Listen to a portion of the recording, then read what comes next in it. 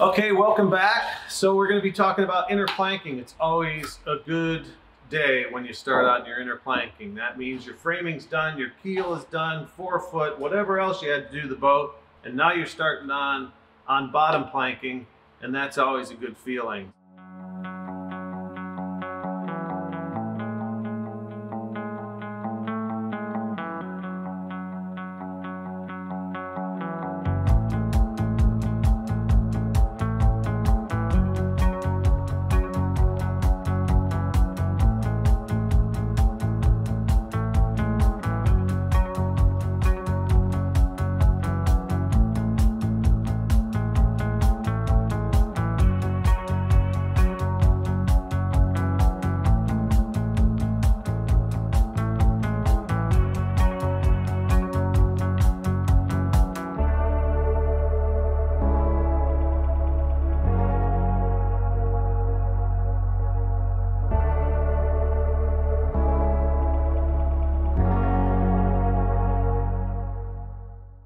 We milled down all the bottom planking to 3/16. We took some 5/4 and got 3 pieces out of that by resawing, and then used the planer and planed that down to 3/16. So we've got a bunch of planks over there that are 16 feet long, and widths are anywhere from 5 inches to 7 inches. I've seen them a little bit wider in some of the older boats, but not necessary. We want them to bend really nice up in here. So we're gonna keep them up in here. We're probably maybe 4 inches, up in here. So when you're taking the boat apart, really good idea to keep this one. If you're not gonna keep any other of the underboards, the inner board, the planking, at least keep this one. And the reason being is that we wanna know this angle. It's not a 45.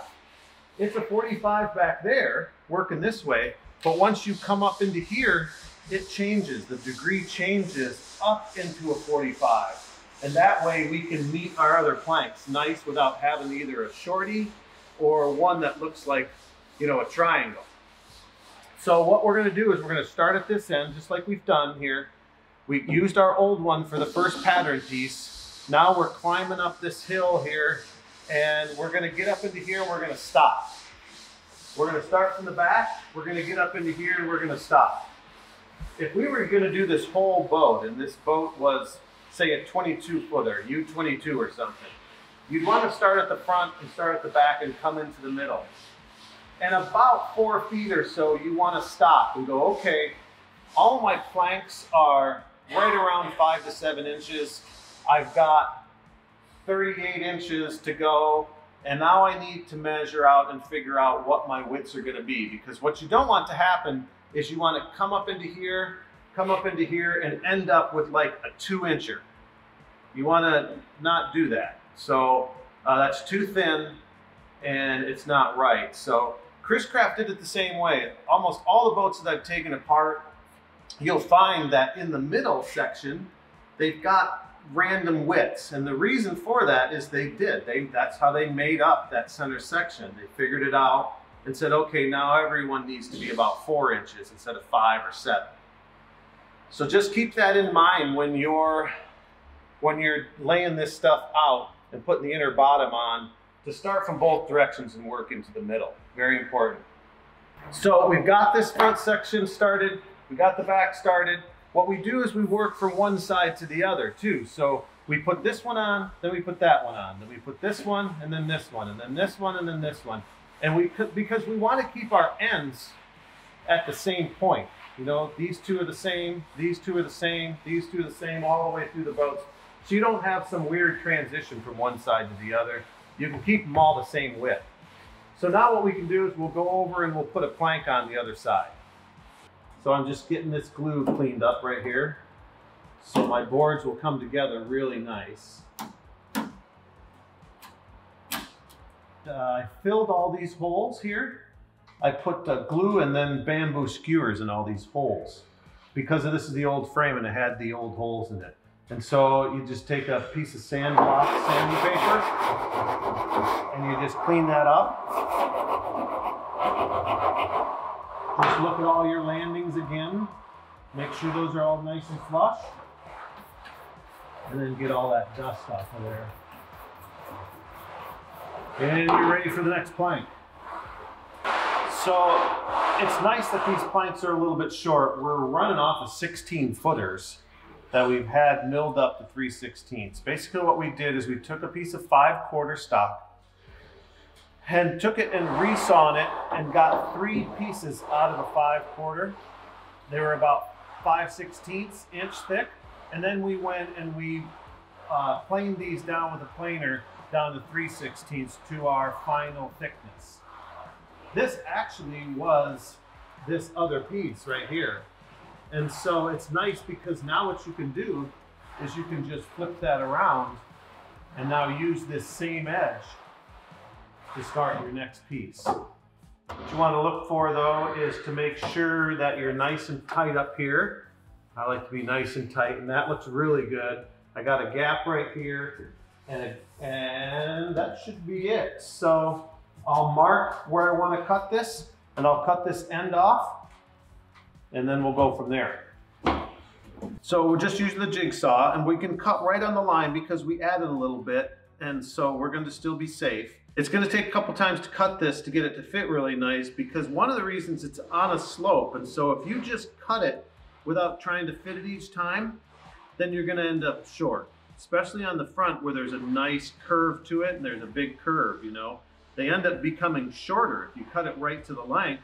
By the time you push it all down, you'll have a gap in there. So we'll sneak up on it and with our next cuts.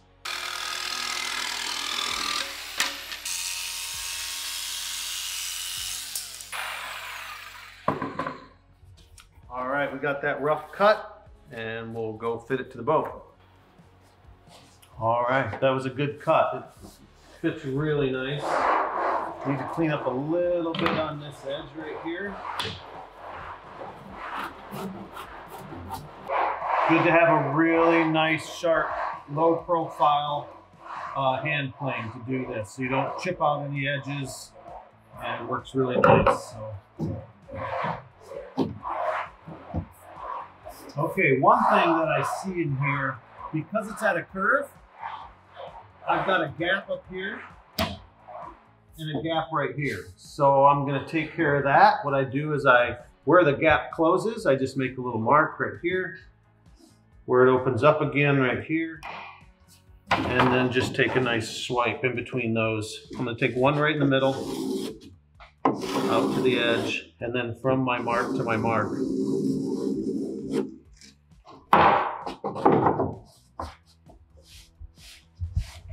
Okay, one more time. Here.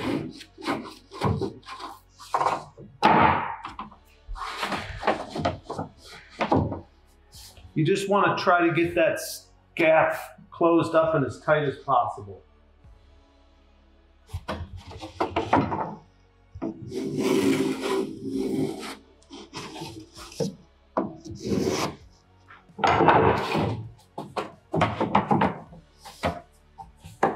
All right, that did it. That looks really good. Nice and tight all the way along the seam. Now I'm going to make some marks here where the plank edge ends, because I want to know where to put the 5200. I don't want to butter up all these with 5200 and then have to work over it and get it all over my clothes and everything. Squeeze out a decent amount.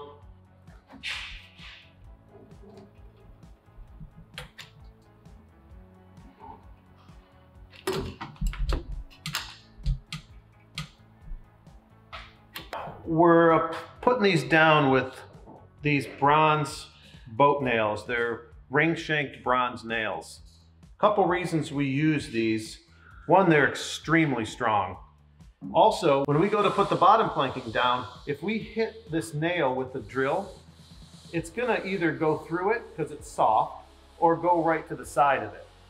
And if it was a screw and we put a screw on here, and you hit that with a drill bit, it would just break the drill bit, or else you wouldn't be able to put a screw where you want a screw. So ring shank boat nails are sufficient. They actually used steel nails when they built this boat. So they obviously weren't too concerned about using nails. So we just took it one step further.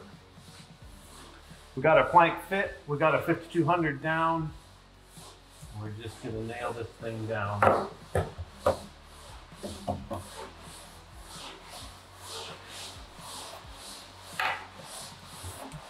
I just thought of something. What's a good thing to do is give yourself a little registration mark. Like, I want to know where the middle of this frame is. So I'm just going to put a mark right there. I know where that one is. We're good back here. But if you had a bunch of them that you were going over, you want to make sure you put a little mark there so you know where to put your nail. Get it up there, get it nice and tight. I'm going to pre-drill these. I don't want to crack this when I put a nail in it, so I'm going to pre-drill it.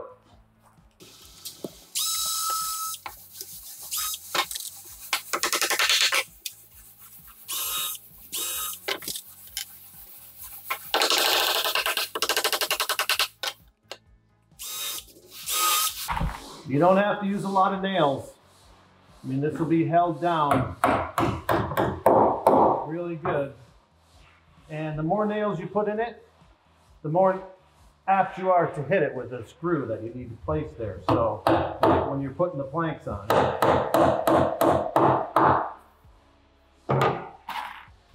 And there you go. Inner bottom plank down. Nice and tight on the sides. All 5200 down. Nailed down. That's not going anywhere. It's going to last for a real long time. So we finished up putting that inner bottom on. We're going to finish all that up. I did want to talk to you about this transom area. In the last video I showed you that it was pretty rotten and pretty bad. So we replaced all that just basically like the factory did. We did everything just like the factory. And so, you know, we're going to have to plane down and we're going to have to shape all this stuff to get it nice arc and nice smooth back here.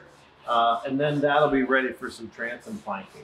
All right, that wraps up the inner bottom. Really appreciate you guys tuning in and watching. Hopefully that was helpful to you.